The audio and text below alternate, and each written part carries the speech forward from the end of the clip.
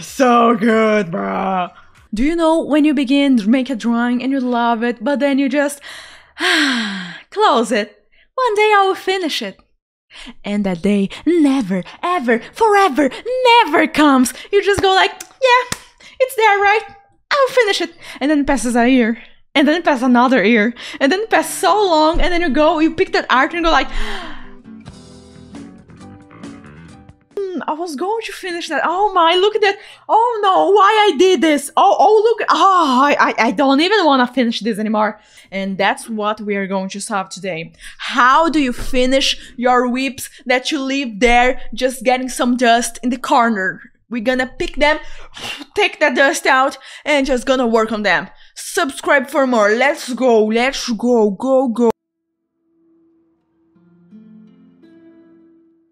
One of our beautiful champs, Fuge, sent her artwork, and she just, like, let this artwork get some dust. They're like, no, I don't want to do this anymore. No, this is not feeling that good. I want to keep drawing it, but I don't know. It doesn't feel that good. What should I do? What should I do? And that's what we are going to show right now. But remember, first things first. Whenever you're drawing, you need to also have that mindset that you understand, oh, okay, I need to have confidence that I'm going to do or go into a certain direction. I need to have that mindset that I'm going to do this certain thing. Because if you don't, you are going to feel pressure in the wrong way, in the not good way. You are going to feel your self-confidence low. You are going to feel low self-esteem. You're not going to trust yourself. So yeah, you gotta trust yourself. You gotta believe in yourself, and you gotta have a principle, an objective in the mind, something to focus, okay? So let's go into that. You cannot just get lost. Oh, I don't know. Calm down. Breathe in, breathe out, and then you choose what I want with this drawing. And my reply here is a cool cat looking away into the horizon. A cool cat looking away. I want to make this scene a badass scene. That's what I want from this. Now that we have our main objective, we must think, what are the features that a cool character, amazing character have normally? Not only the pose, the colors, the shadows, the drama on it, everything that they have. And these are all steps that we are going to pass through together. If there is only one thing that I want you to take from the class, and you just go like, close the class, go do whatever you want, is to have the confidence in you to go on to the end. I had this feeling. I had this feeling loads of times that you were drawing there, you were feeling, oh my, this is so wrong, I don't like it, it's not looking that amazing, it's not looking what I would like it to look. You gotta go even that it's not looking that good, okay? You gotta keep trying. First things first, let's fix what must be fixed. We need to fix the gesture. Yeah, we need to have a good gesture. We need to have like a good movement. We need to have like a composition. Gesture or comp. After that, yeah, we gotta have a good anatomy. Since a charter artwork, a good anatomy. After a good anatomy, you know what, you're checking your artwork that you leave that whip. Remember, we are doing like a checklist on what to check. After we got the main objective, okay? Objective. Remember, this is the first thing. After we choose the main objective, we go to gesture, anatomy. We check those things. And I already noticed that we need to work more on the anatomy here. Example, this hand right here. Right here, right now. Not only the hand, but the size of the shirt right here. I could go all and do this. But the main important thing is to use a reference. It's strange. See? It's cringe. Do you want your art looking cringe? Do you want it? I don't. So you don't too. We don't, okay? So what we're gonna do? We are going right now into something called guru go go guru go go guru go go go. And we're gonna search for hand. Or even better, anatomy 3D.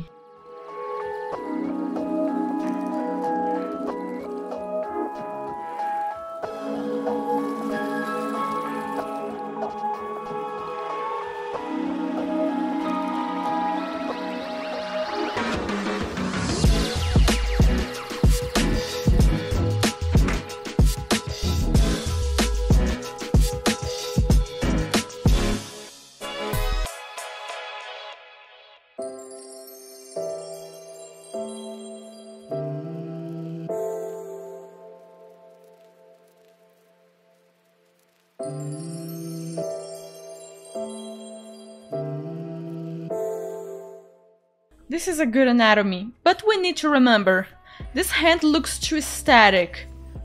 Too static. Here, the hand would be a little bit more closed. This is a big mistake that people do. They pick the reference and do it exactly as the reference. So look like the reference.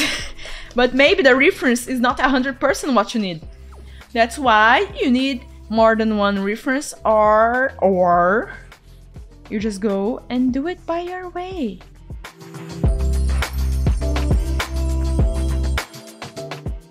And remember, Fuge, I know you may not like what was happening here, but you did your very best with the mind that you had at that moment, with the situation that you were.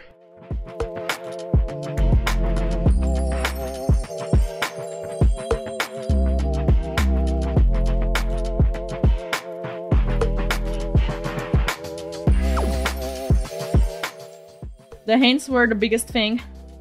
Second thing that I noticed, pants. Don't be afraid to do some lines of action, because everything is bending. Yeah, things are bending. If the tail is here, his ass is like right here. Normally, the tail here got thicker, so it must be even thicker right here.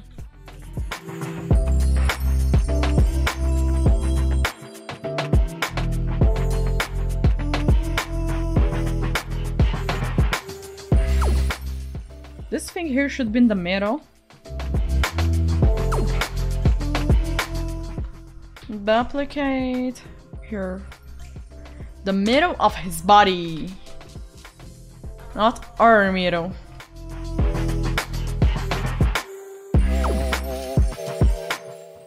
If you go down this way here, it needs to go down the same way on the other side. Remember that. Let me show a simple technique for muzzle. Start here, go a little bit down, go up, circle, circle, close it.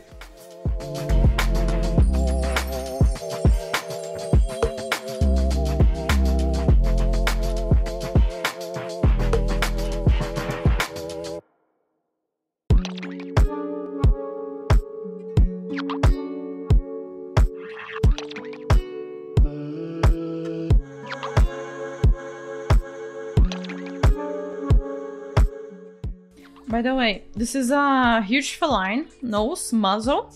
If you want to do a small feline, it needs to be pretty small, like extremely small. Like you have the eyes. The nose is going to be pretty small.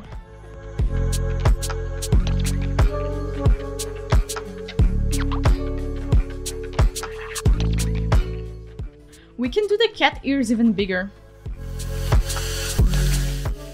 In place of me drawing it again, it's much more simple for me to just go here, select it, and go into my beautiful liquify.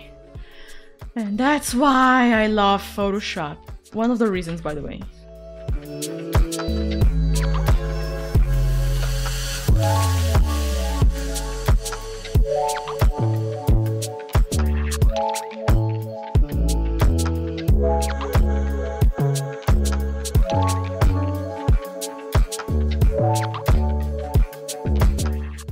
Cat got big ears. The best way to see it is when we see cat no fur. Look at the size of those ears. Cat have like gigantic ears. That's why we must always use reference. I have showed you the importance of having a main objective, the importance of gesture, composition, seeing if everything is fine. And after those two, you go into anatomy. Fix place by place on that whip that you found, that you did years ago, and you were like, no, I don't like it. You go fix that little thing by little thing because time passed and now you have more ability, more skills, and more, let's say, a fresh vision at it. Now you can look with other eyes that at that time you were not able to see clearly those mistakes that you did, but now you're able to see it.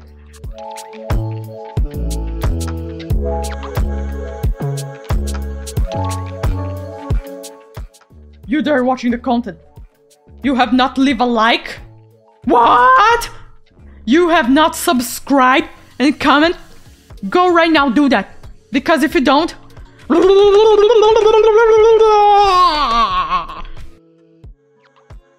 going to just duplicate the layer. No, we play hardcore. Same layer. Same layer, guys. This is hardcore gaming right here. Hardcore gaming. I'm going to change my brush mode to darken. So it's just like if you're painting traditional. If your brush is lighter, it's not going to affect. But if your brush is darker, it's going to affect.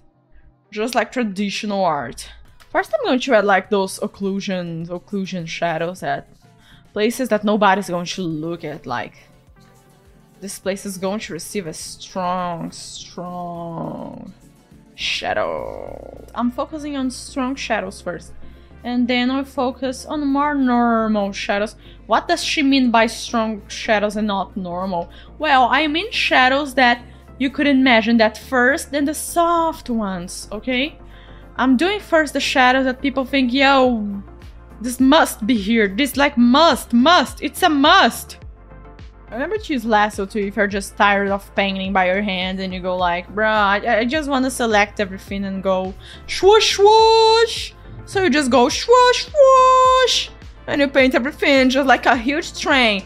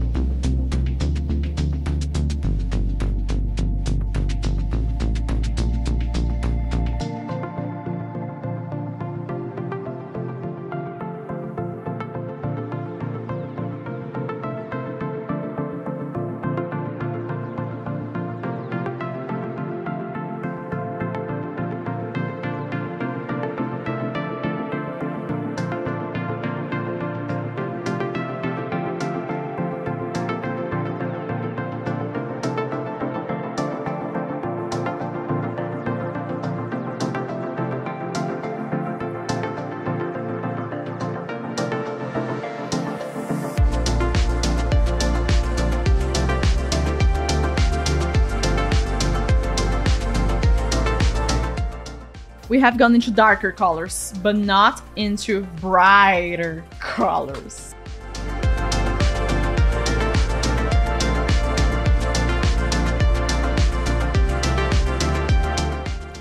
He's looking powerful. That it's our main objective. It's all about persistence. Going to the end. You can do it. Don't give up on your art. Don't give up. You can achieve your dreams. You can. No matter if there's someone in your family or friends just telling you, no, you cannot be an artist. No, you don't have what it takes to. No, you don't have the tools. No, you don't have that. If it's what you want, go for it. Okay, here we are going to select extremely selectful places in his body to not have the same effect of the clothing. What kind of places? The edges. Places that we think like, yeah, this is going to have a stronger heat of the light. The light's going to be a little bit stronger right here.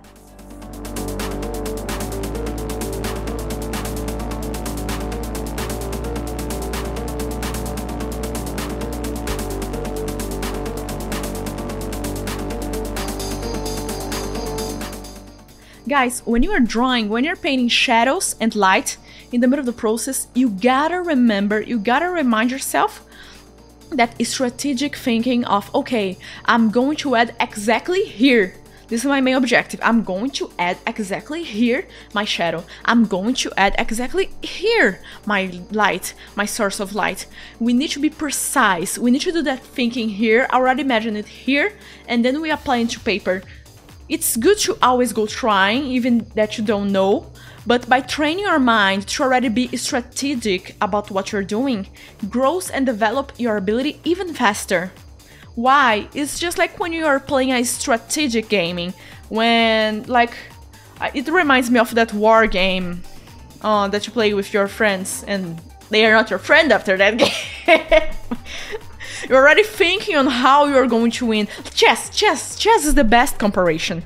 You need to think of a way to win. You need to imagine, already mentalize inside of your mind what is going to happen, where. You need to be precise on that. Even that you don't know, you need to be precise and do that jump of faith that you're going to choose a certain place to do that, okay? That's an important tip, champs, important tip. I'm going to separate this in like 3 types of shadows that I did. Let's go into them. First one is the one more basic that you think, yo, that's totally going to be here. Like this one, because I was already imagining the light coming from here and hitting this way. This one, basic shadow.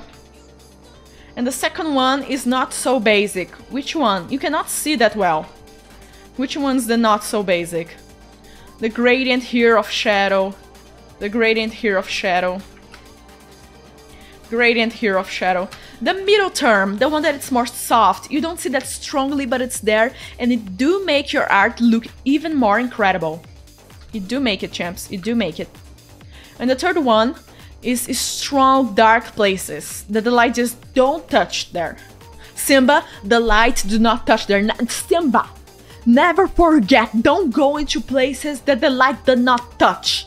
What I mean by that? You may be asking. What I mean by that?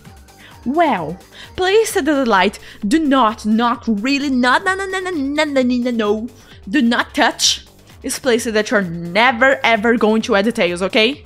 Promise me, you are never ever forever in your entire life going to add details into those specific spots because it's so dark. It takes out the details. Remember, more brightness, more space to receive light, reflect light, and by that reflection you can see the details, the texture and everything. But more darker it is, less details.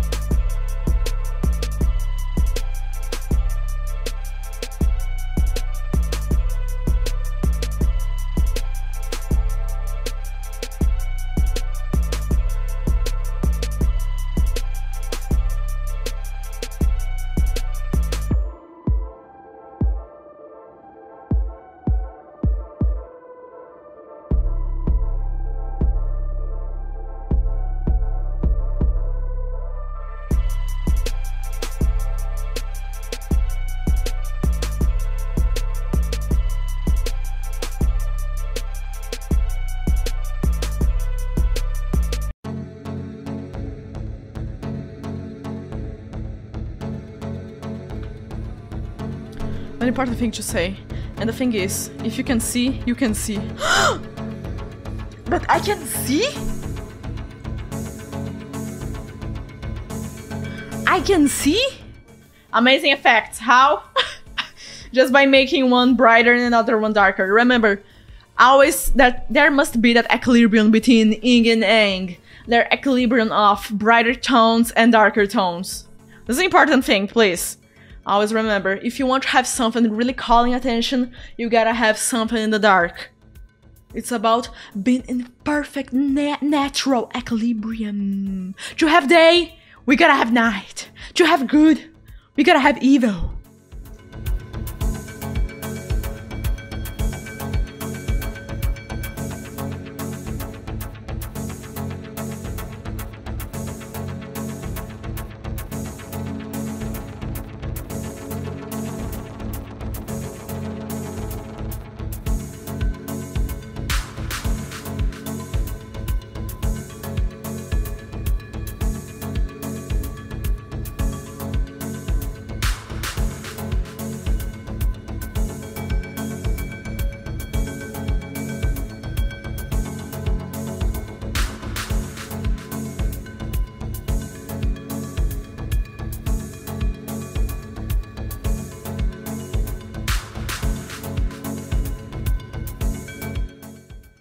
Okay, let's go into coloring.